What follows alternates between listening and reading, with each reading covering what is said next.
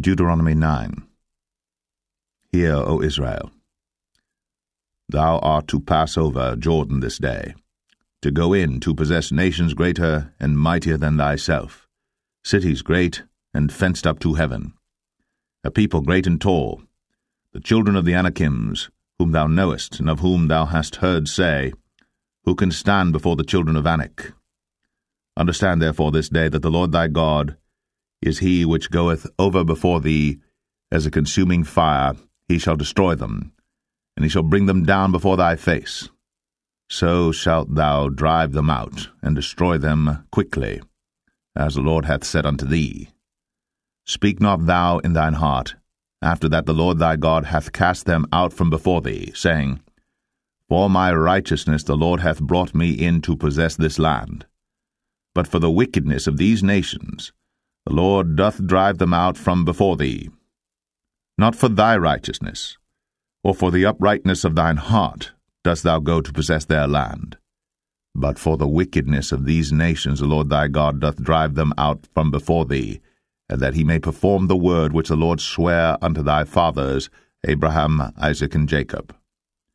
Understand therefore that the Lord thy God giveth thee not this good land to possess it for thy righteousness, for thou art a stiff-necked people. Remember, and forget not, how thou provokest the Lord thy God to wrath in the wilderness, from the day that thou didst depart out of the land of Egypt, until ye came unto this place. Ye have been rebellious against the Lord.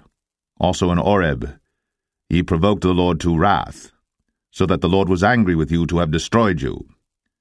When I was gone up into the mount to receive the tables of stone, even the tables of the covenant which the Lord made with you, then I abode in the mount 40 days and 40 nights. I neither did eat bread nor drink water. And the Lord delivered unto me 2 tables of stone written with the finger of God, and on them was written according to all the words which the Lord spake with you in the mount out of the midst of the fire in the day of the assembly. And it came to pass at the end of 40 days and 40 nights, that the Lord gave me the 2 tables of stone, even the tables of the covenant. And the Lord said unto me, Arise, get thee down quickly from hence, for thy people which thou hast brought forth out of Egypt have corrupted themselves. They are quickly turned aside out of the way which I commanded them. They have made them a molten image. Furthermore the Lord spake unto me, saying, I have seen this people, and behold, it is a stiff-necked people. Let me alone, that I may destroy them, and blot out their name from under heaven. And I will make of thee a nation mightier and greater than they. So I turned, and came down from the mount, and the mount burned with fire, and the 2 tables of the covenant were in my 2 hands. And I looked, and behold, ye had sinned against the Lord your God, and had made you a molten calf. Ye had turned aside quickly out of the way which the Lord had commanded you. And I took the 2 tables, and cast them out of my 2 hands, and brake them before your eyes. And I fell down before the Lord as at the first 40 days and 40 nights. I did neither eat bread nor drink water because of all your sins which ye sinned, in doing wickedly in the sight of the Lord to provoke him to anger. For I was afraid of the anger and hot displeasure, wherewith the Lord was wroth against you to destroy you. But the Lord hearkened unto me at that time also. And the Lord was very angry with Aaron to have destroyed him. And I prayed for Aaron also the same time.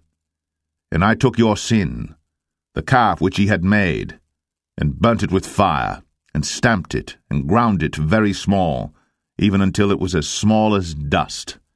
And I cast the dust thereof into the brook that descended out of the mount. And at Taberah, and at Massah, and at Kibroth Hattaavah, ye provoked the Lord to wrath. Likewise, when the Lord sent you from Kadesh Barnea, saying, Go up and possess the land which I have given you, then ye rebelled against the commandment of the Lord your God, and ye believed him not, nor hearkened to his voice. Ye have been rebellious against the Lord from the day that I knew you.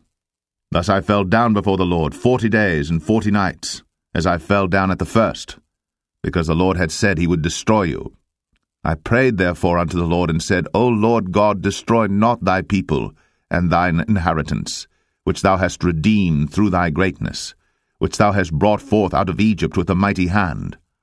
Remember thy servants Abraham, Isaac, and Jacob. Look not unto the stubbornness of this people, nor to their wickedness, nor to their sin, lest the land whence thou broughtest us out say, because the Lord was not able to bring them into the land which he promised them, and because he hated them, he hath brought them out to slay them in the wilderness.